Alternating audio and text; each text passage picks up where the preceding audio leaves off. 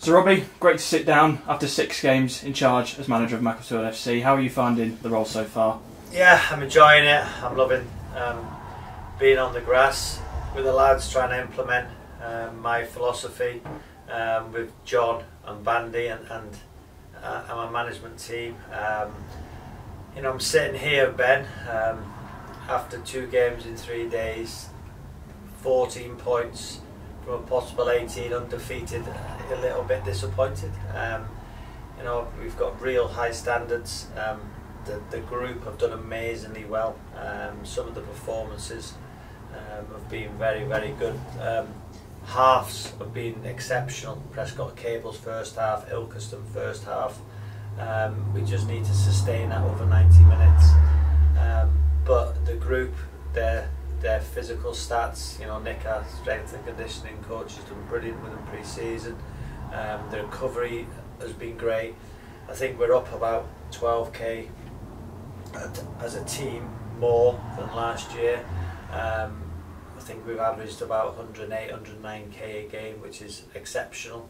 And we have a lot of the ball, so it's been really, really pleasing. But 14 from 18 undefeated, I think we should be sitting here with 18 from 18.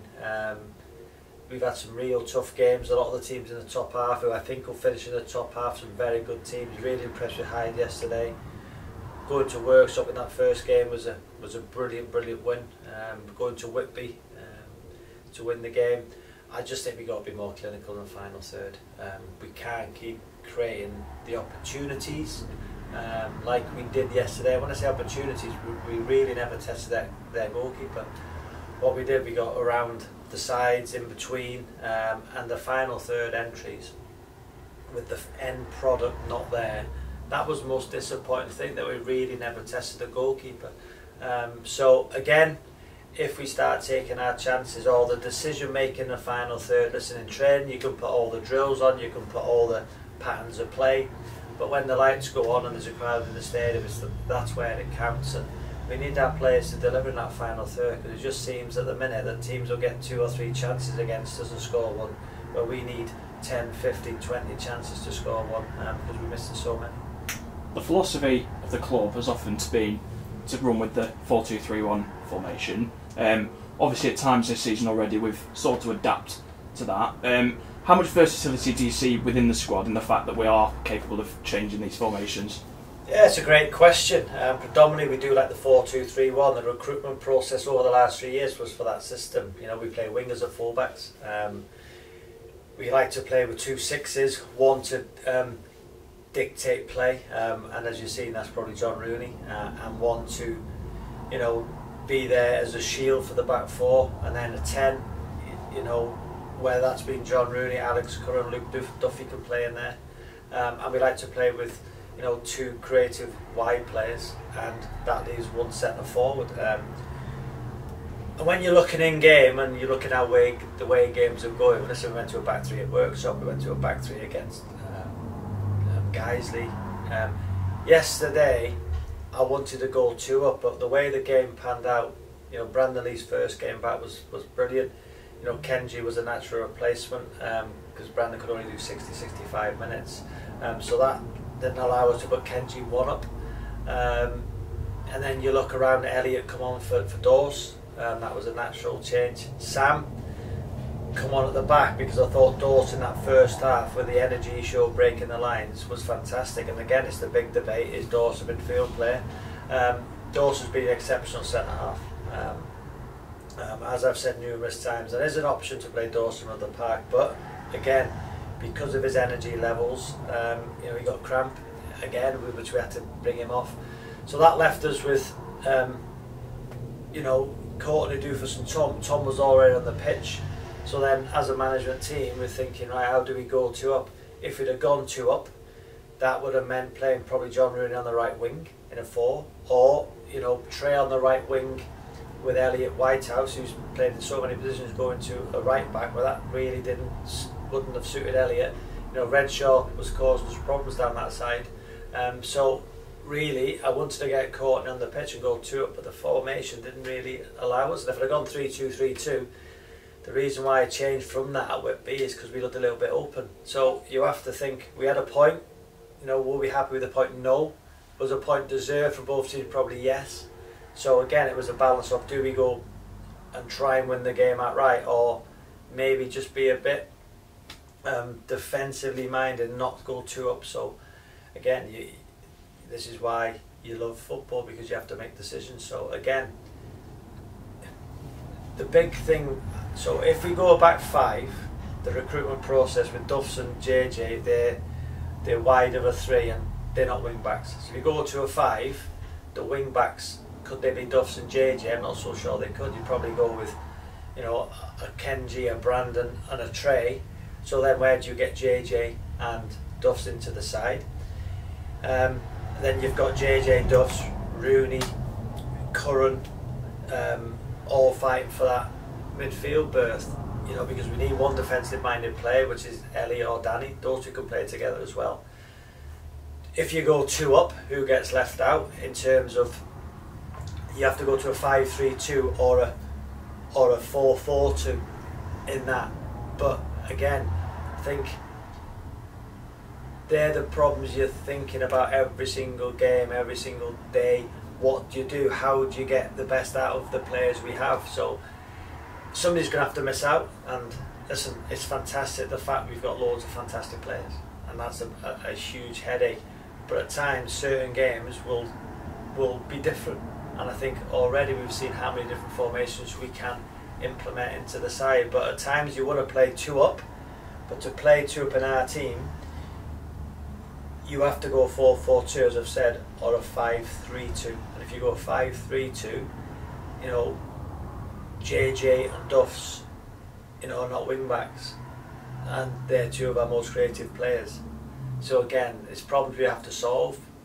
But again, we've probably created the most chances in the league, and we've, you know, we're not scoring as many goals as we like, but we're trying to find a way how. If we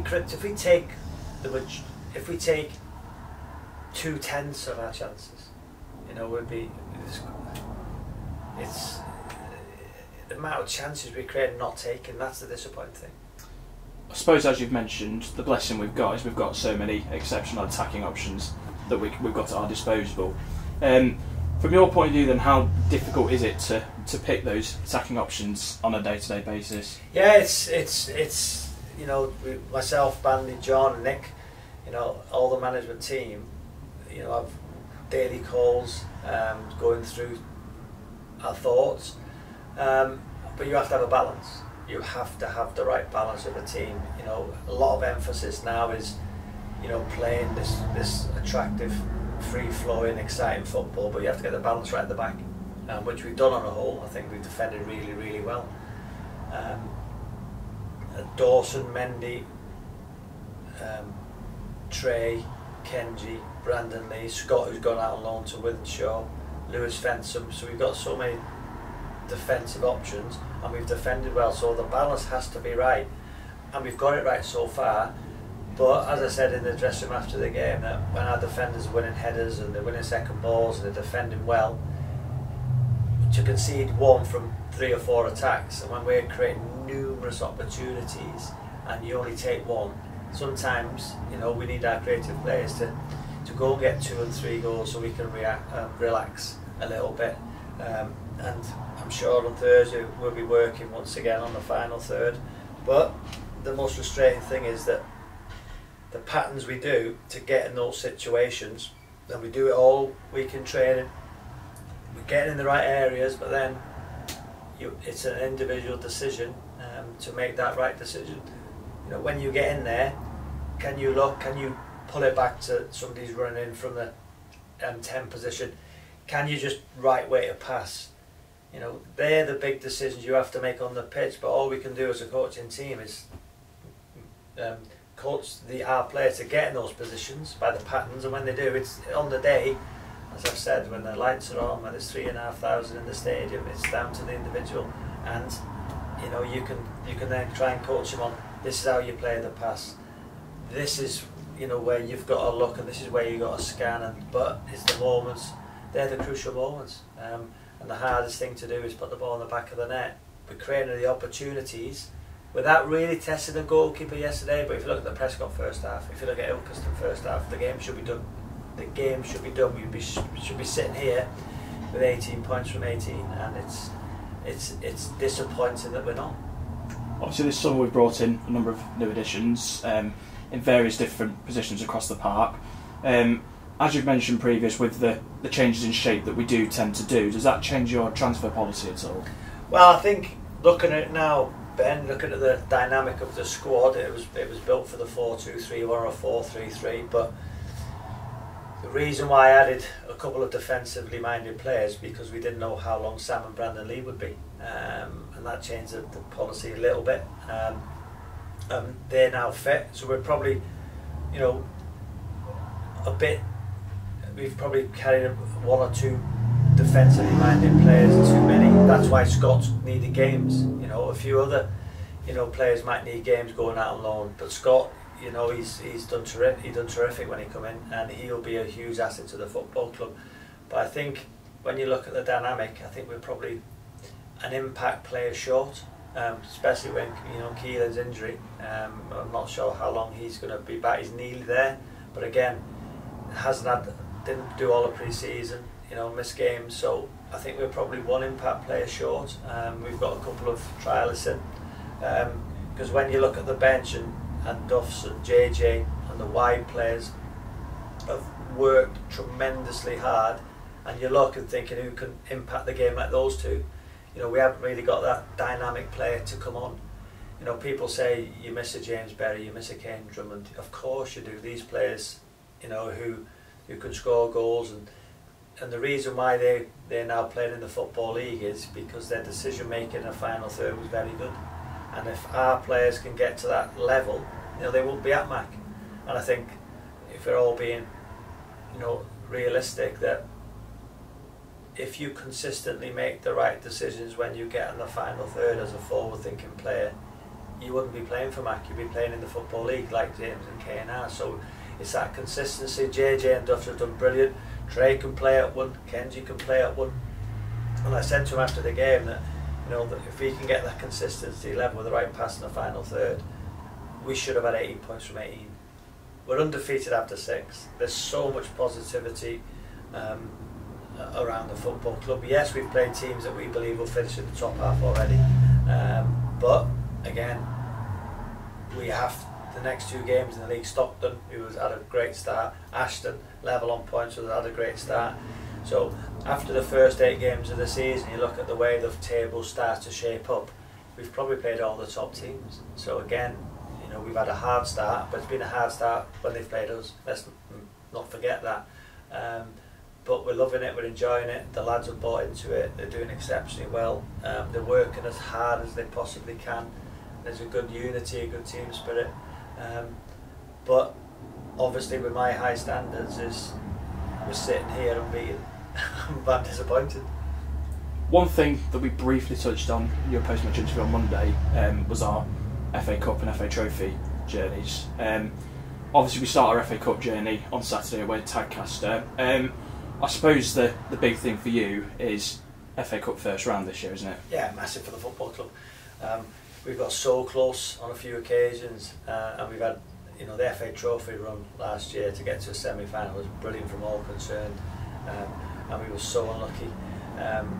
If it had been a 2-legged encounter, like in previous seasons, that away goal which Kane got at Gateshead would have been invaluable, bringing Gateshead back here. We were so close, but we knew it was one game. The conditions weren't great,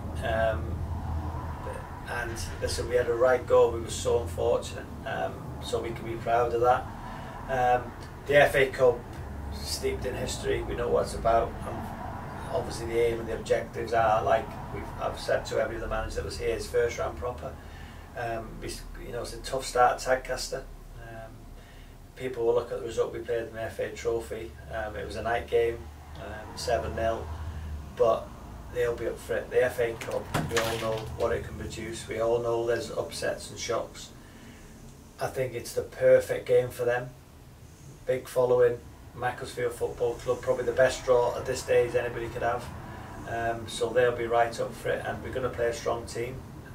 We'll get minutes for players, but the whole squad will be going. We're not taking anybody lightly because it's imperative that this football club has a good FA Cup run. We know it's televised, when you get to the first round, and we want to be one of those teams in the hat for the first round with an opportunity to get prize money for going that way, TV revenue, the income from tickets. So again, make no mistake about it, Ben, the cup runs are valuable to this football club, like every other non-league football club. So we're going to give it our best shot on both occasions. One thing that we've briefly touched on previously is obviously the transfer recruitment. Is there any room for us to look to strengthen the squad? There's always room to strengthen this squad. The amount of sponsorship that Bob Trafford's brought in, the amount of people who have bought into this project, this football club. The investment we've had from John, Amar, Dan, Rob is brilliant, and with their passion and their knowledge, with the sponsorship that Bob's brought in, with the fan base, that allows us to put a competitive team on the par. Listen, make no mistake about it, we have one of the, or if not the biggest budget in the league.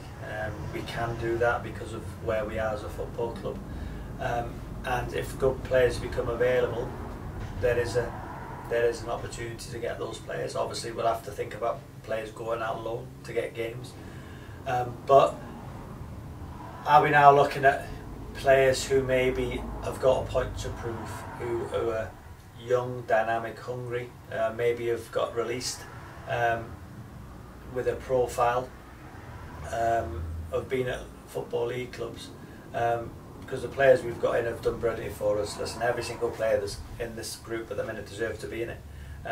They all deserve what they earn, there's no doubt about that.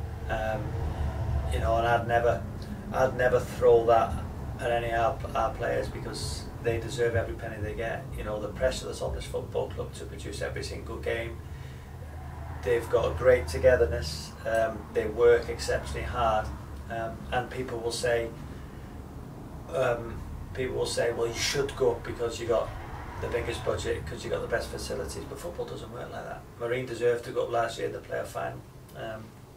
Our budget was bigger than theirs, but we're honest, we're transparent, but there is room. There's always room to bring in good players. There's always room to try and get better, but the players coming in have to be on the level, if not better than the players we have. As I say, there's one or two youngsters in now on trial who have done well, and there might be room for one or two younger players to come in and earn a contract. So it might be an option now that a couple of youngsters come in on a non-contract as a pay-as-you-play, with an opportunity to earn a contract with this football club, and we're going to be able to look at those players. So again, we're in a good place. I can't speak highly enough of the group, what they've done. Every game, Ben, as you know, is a cup final, and you just need it. Sometimes when you get in that final third, just players to relax, just relax and calm down. And saying that, my heart rate was off the scale yesterday, watching as I bought a new watch, and it was all morning, it was fine, and it's the heart rate has gone up massively within the game. So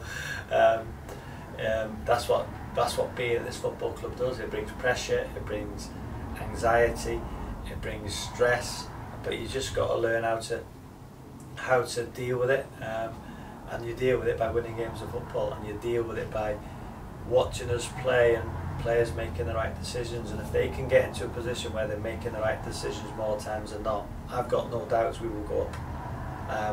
I think we've had a great start. The start could be better.